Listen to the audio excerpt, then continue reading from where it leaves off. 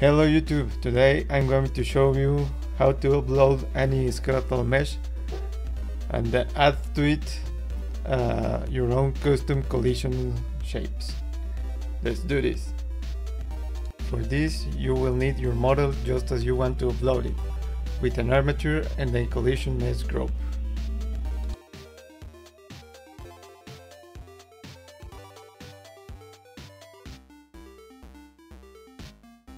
To upload your skeletal mesh to Unreal Physics model, we need to open the mesh.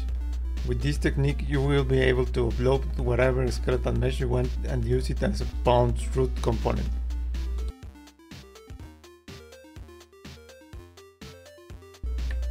Here you are seeing the lunar landing training vehicle, which I did it myself based on images on the internet just to float around. Things to take into account on Blender. Ensure that the unit scale is set to 0.01 on the metric system. As we are going to use a collision model determined by ourselves, we need to set our mesh center of gravity into Blender's space center. This is the pivot around which our model will rotate. Once we have the complete model, we need the collision shapes. If we want concave shapes, we need to create several convex shapes to surround the dents in the model.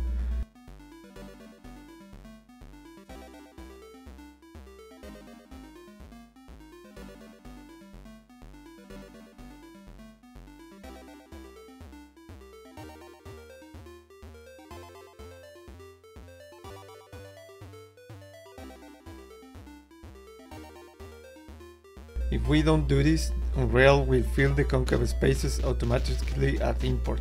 That's why we need several collision shapes.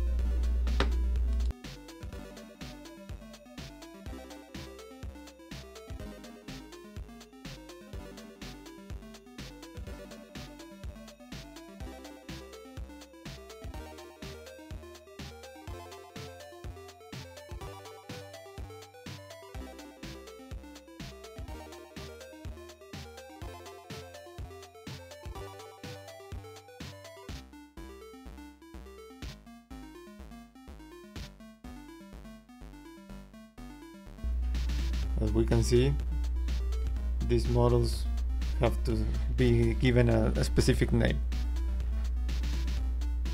The main name has to be named exactly as the main mesh.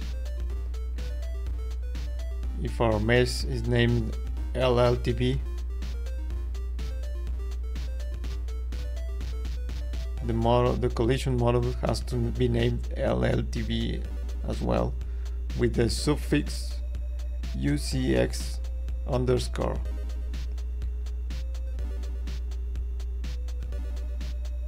We can do an indefinite quantity of these meshes.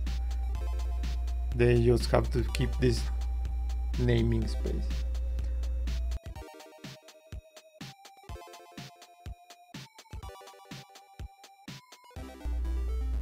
We have the 0, 0, 1, 2, 3, 4, 5,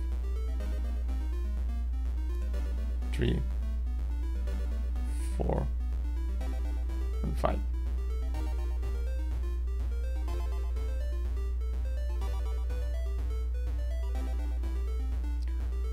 These models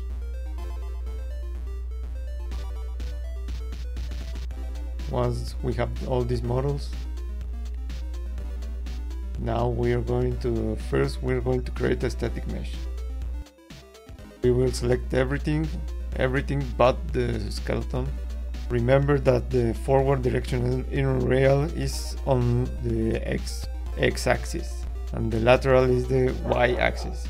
So we have to rotate it to face this direction before we export it. Now we must export it from Blender to Unreal.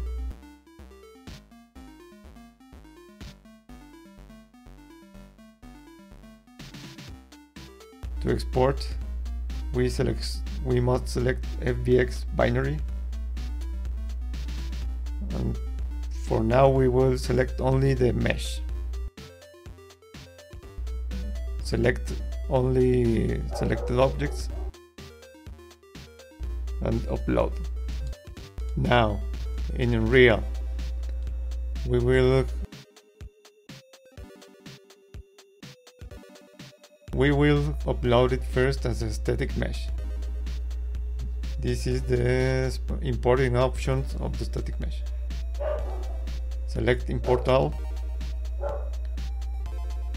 This warning says we don't care. Here's the model of the static mesh. It is facing the right direction, and if we push this button we can see it is using our custom collision meshes. There. Alright, now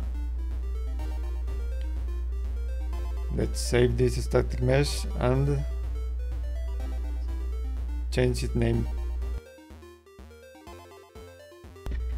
Now that we have imported the static mesh, now we must import the skeletal mesh. Return to Blender, and we will not need this configuration for collisions, so unselect it and select only the armature and the mesh. Both are already oriented towards X, and we are going to export it to the same FBX file. Select also the armature button and export. Now on Unreal, let's import the same file. Now it's going to be imported as a skeletal mesh. Disregard these warnings. Let's take a look at the skeletal mesh. As you can see, this is the same exact mesh, but now it has loaded the armature.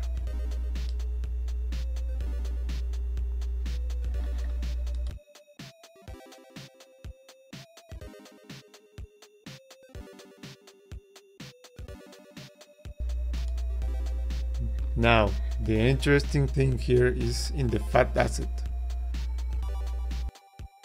The default collision is a capsule, but we don't want the capsule. Delete the capsule and go to the center of the model. There you will see this other capsule that is named root. Well, depending on your configuration, the root is you always need a root. Delete the root and now select the other one. The other one is the bones that must have the main weight. Right click on this bone, press the button, copy collision from static mesh. Select the static mesh we've just uploaded. Now we have uploaded the same collision mesh from the static mesh to the skeletal mesh, and we can use it as we want as a PhatAsset.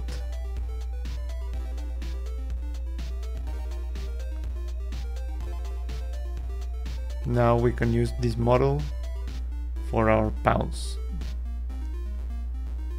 for the PhysX physical simulation.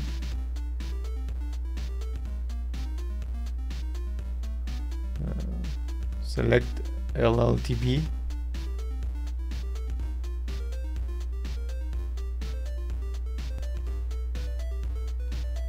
When we select a skeletal mesh as the root component in C++, we can't use this skeletal mesh and transform it in any way. Not position, not scaling, not rotation. That's why we must upload it right from Blender in the right position and orientation. Save.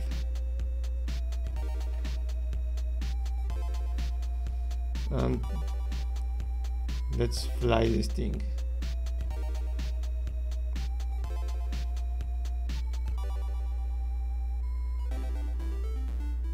Now we are using a skeletal mesh, but with a static mesh collision component.